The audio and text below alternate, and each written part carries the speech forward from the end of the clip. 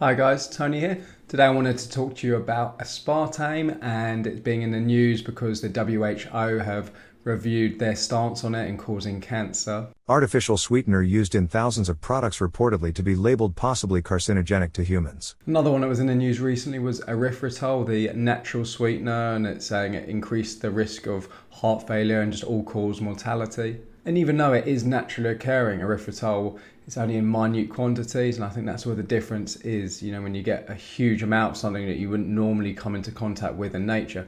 Obviously that's different with aspartame or sucralose. But yeah, over the years I've had lots of people where they're just knocking back Cokes and then telling me like a regular Coke going, well, I avoid the diet stuff because it gives you cancer. And I'm like, well, sugar, does that not give you cancer too? Pretty much every condition there is. If you've got high blood sugar level, it makes it worse. So what is my stance on aspartame? Well, I think in moderation, a small amount, because it's so hard to get away from these things. The EARC safety review was conducted to assess whether or not aspartame is a potential hazard. Based on all the published evidence, a person familiar with the matter told The Guardian. However, it does not take into account how much of a product a person can safely consume. So a small amount it's not ideal, but in reality it's nowhere near as bad as chugging through like litres and litres of dark Coke every day. Here's an example of someone who drank 4 litres of regular Coke every day. And yes, switching to dark Coke might have marginally increased her cancer risk, but she wouldn't have type 2 diabetes now. And that gets me on to sugar versus aspartame. Where do I stand on that? And it's a complicated matter because with sugar, it's so easy to go over your recommended daily allowance of it, and we all know the side effects of that. It's proven, it's known.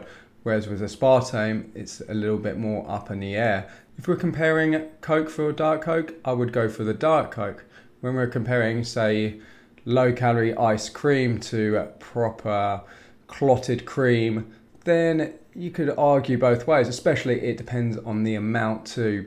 Because with ice cream, the more unnatural it is, there could be unnatural oils in it. So in that instance, I might lean towards actually having the higher calorie, although it has sugar in it.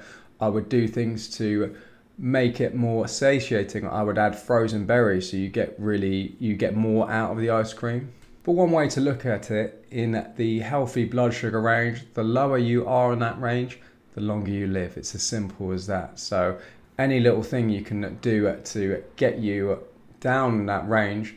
And you've got to remember that people react differently to aspartame or sucralose. I know with sucralose, that some people can actually kick you out of a fast. Your body can actually get an insulin spike from it, but everyone's different. And sucralose is another one that's been shown. There's some evidence of it causing DNA damage. You might have heard of sweeteners damaging the gut microbiome and increasing inflammation, but in fact, sugar does this also. It's all about moderation. Check out my company, Epic Genetics. We've now brought on the True Age Complete test. Not only is your pace of aging a good indicator of your health, but also your skin too. If you look at these 45-year-olds where their face has been overlaid. So how can I put it? If you have a small amount of sugar in the most natural form you can, like brown sugar, unrefined sugar, and a very small amount of sweetener, you just come into contact with it. If you do feel you've got like a sweet tooth that day, I might have a Diet Coke on a weekend or try to avoid it in a week, say, and then you have that Diet Coke, but you're not having it all the time. And then more of a daily thing, I would have stevia, the natural sweetener. And there's actually some actual health benefits shown with stevia. There's obviously some side effects too, but compared to some of these other things I've mentioned, they appear to be a lot less severe. Are there benefits to using stevia? Stevia is a non-nutritive sweetener. This means it has almost no calories. If you're trying to lose weight, this aspect may be appealing. However, to date, research is inconclusive. The impact of non-nutritive sweetener on an individual's health may depend on the amount that is consumed, as well as the time of day it's consumed. If you have diabetes, stevia may help keep your blood sugar levels in check. When you flood your body with too much glucose too quickly, what happens is what I call a glucose spike. The more spikes you have, the faster you die.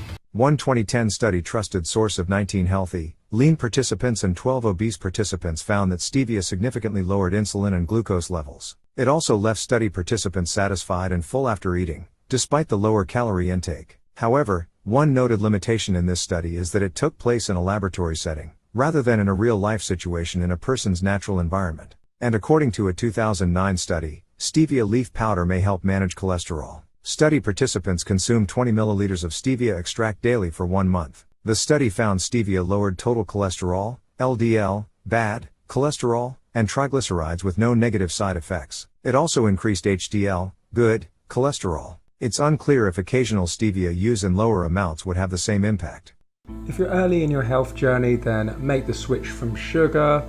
If you're further down it, then you want to kind of phase out artificial sweeteners as much as you can, i.e. switching to a natural sweetener and also lowering your sweet tooth.